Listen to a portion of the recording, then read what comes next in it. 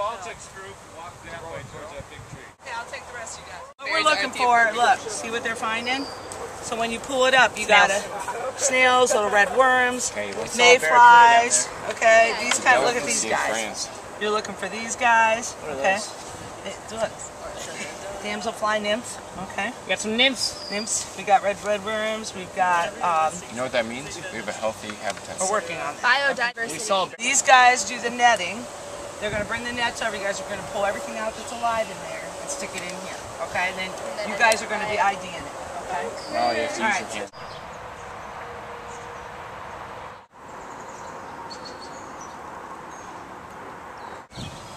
Wait in a minute. You got a second.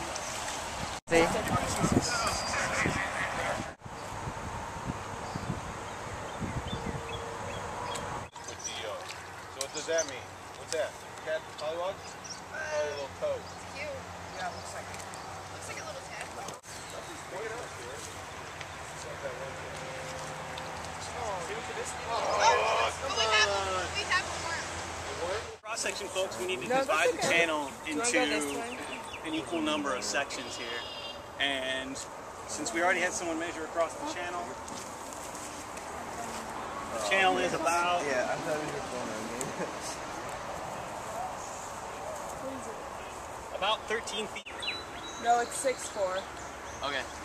So distance, or your So it should be like 2.5. 2.5, and then your next one is add 2.5 to that, so that's 5.